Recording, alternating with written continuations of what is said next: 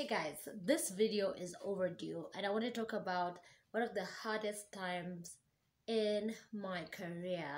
And my career is really my ministry, so it's my vocation, which is my purpose. So it's just all married. If you're joining for the very first time, my name is Kerika Giri. I am a radio presenter on a Christian radio station, Hope FM. It's a station where you listen and live. I also do a health show on Hope TV where you look and live.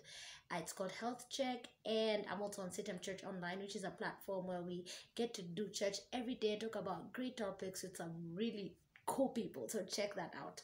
It's called the Talk Show on Sitam Church Online. But other than that, I have a huge passion to be able to create content and to create spaces where conversations can happen.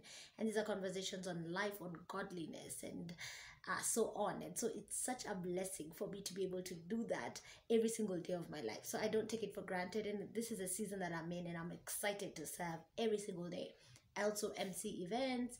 I'm a vocalist. I sing in my worship team, and I love it. Well, today I want to share like this really hard challenge, and I know Sidian videos are a drag, so I'm gonna make it really short and sweet and to the point.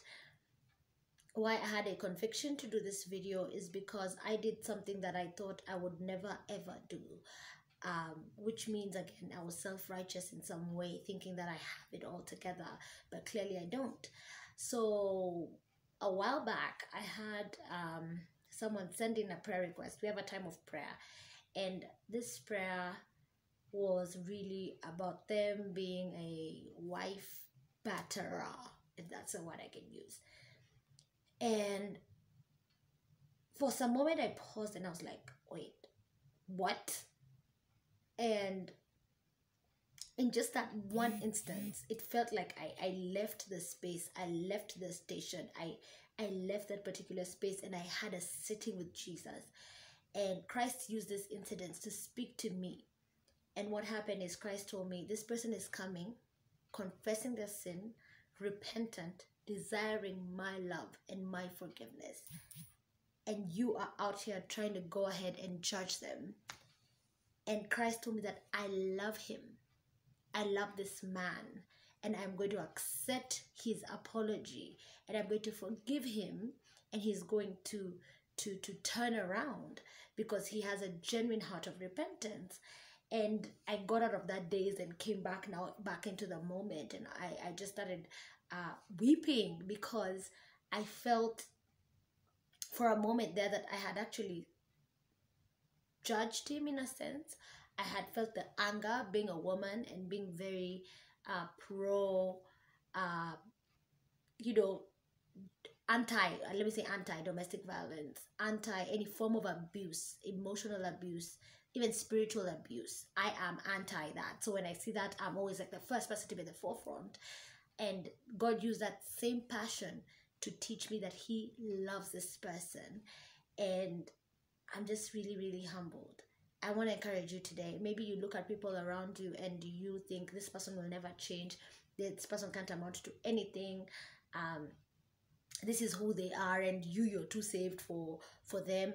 I want to encourage you to take a step back and, number one, think about your bank of grace, which is that bank of forgiveness that you have been poured for so freely, that you have on the sins that you've done and even the ones you're going to commit.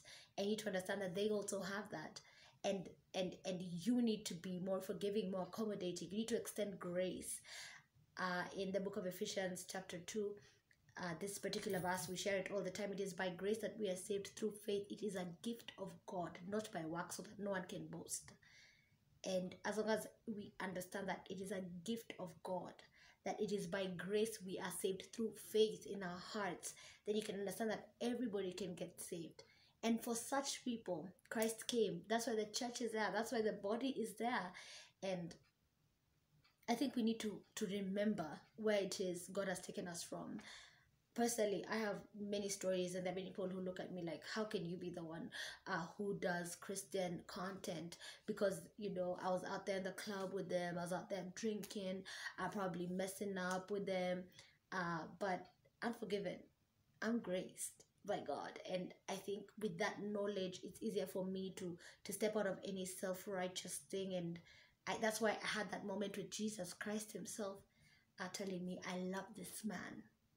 And I tell you this day, Christ loves you so much. And I hope you can know it. Better still, I hope you can experience it for yourself. Thank you for watching this video. I'm Kerry Kagere. If it encouraged you, please like, share, subscribe to my channel. I know I haven't put out content in such a long time. I feel bad about it.